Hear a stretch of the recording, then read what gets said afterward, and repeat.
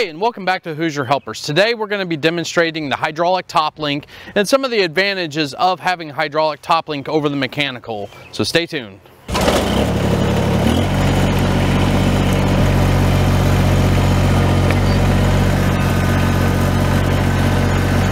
So the first thing that I'm going to do is I'm going to get the box blade set up in what I call the neutral position. It's kind of where it's flat and setting right above the skids. I'll show you what I'm talking about here. So on my bad boy box blade, they have these basic skids on it, and I know some of the other manufacturers say, well, why do you need the skids and all that? Well, the point is the cutting blade is actually about a ½ inch lower than this. And I think the intent is you're never going to really cut more than a ½ inch, or you shouldn't want to cut over a ½ inch, just because the horsepower of these tractors won't pull it. If you're cutting, an inch, 2 inches, it won't pull it, and you'll end up with a lot of uneven ground. Right now I got it basically setting so that it is setting flat, and I can lower it down and we're going to be pretty much neutral. All right. That being said, you can see the cutting edge isn't fully on the ground because it's kind of a hole there.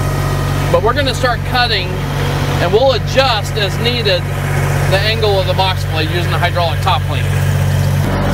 So it can be in 4-wheel drive, low, and partial throttle's fine for what we're doing here.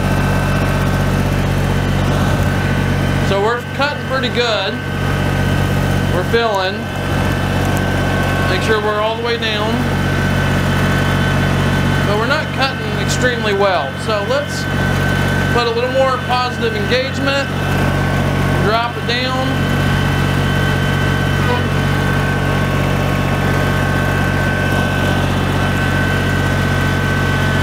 There, we're cutting pretty good.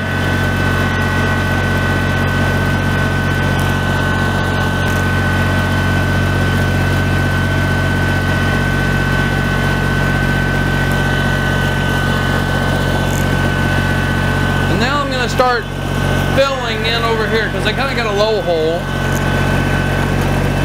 I'm just going to be raising up.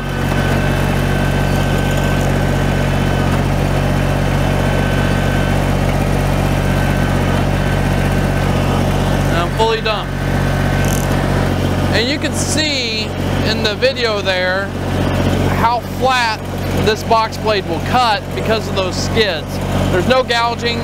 It was essentially just cutting the high humps off on that first pass. Now we're going to go back over that same pass, and we're going to try to actually cut our depth.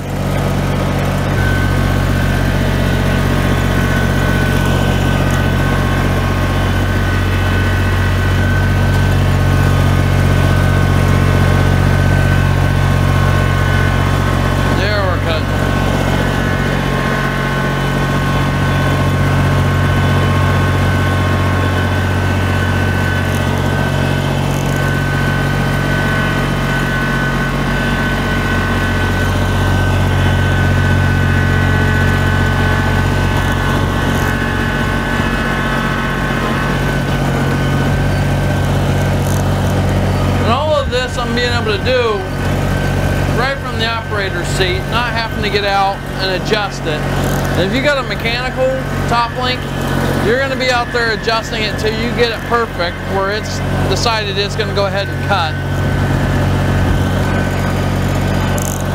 Now I haven't changed the hydraulic top link at all on this pass, and we're doing a good job of cutting.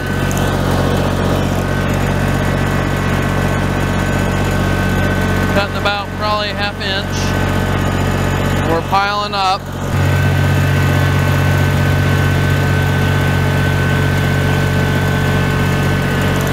So I got this thing set up from the seat, not having to get out and tweak it.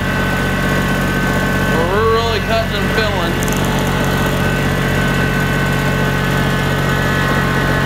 I'm loading the tractor up. It's starting to spin out a little bit. So I'm going to just tip back. We're going to be dumping out and spreading at this point.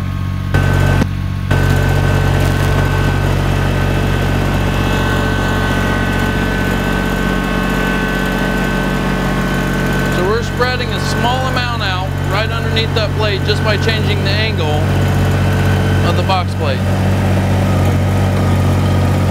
Now I'm going to go ahead and dump it. And we're going to show one other feature of having a hydraulic top link, the ability to push backwards.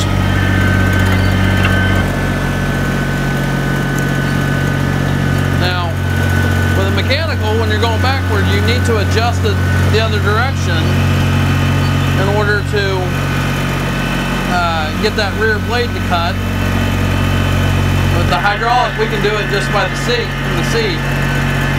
So once I kind of get this cleared out and get a little closer to the camera so you can see it good, we'll show you adjusting it for a cut.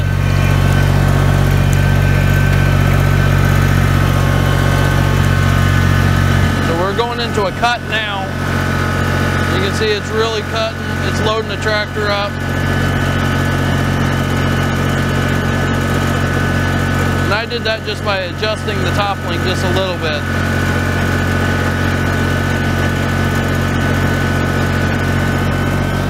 Now I'm going to pick up, and we're going to go over the pile, drop down, and I'm going to spread this back out.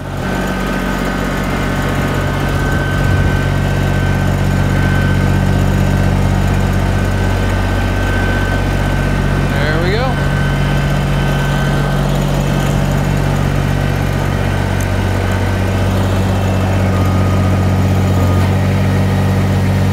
So one of the other things about having a hydraulic top link that's not maybe as known as other things are when you're loading on a trailer. And I'm going to demonstrate that, probably not with the box blade, but I'll do it with the tiller here in a little bit.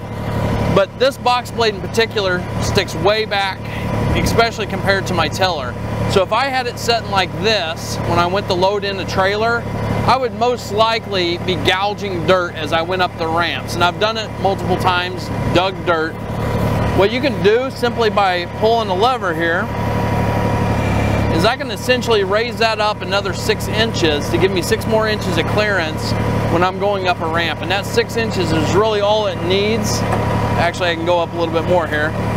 That's all I really need to get on the trailer without gouging. And that's pretty important when I'm going into a homeowner's property to do something. I don't want to tear up their lawn any more than I have to. And being able to, bring this on up, it's a huge benefit. So anyway, I hope you enjoyed this episode of Hoosier Helpers. I know it was a fairly short one. There's many other applications of hydraulic top links, from anywhere from adjusting weight ballast boxes either to be closer to the tractor or further away.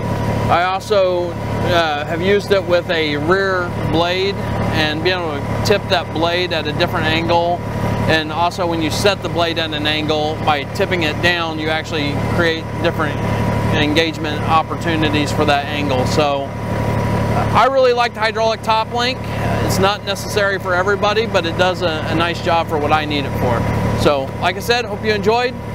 Please like and subscribe. Thanks. Bye.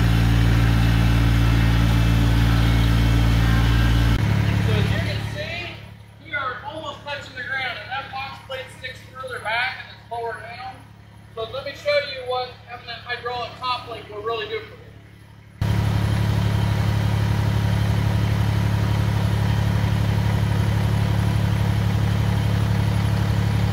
Tracking that back, we've gained 6 inches of height out of that tiller, which makes it a lot more comfortable, especially if you were sitting on the trailer was sitting flat, but the ramps are going down an incline.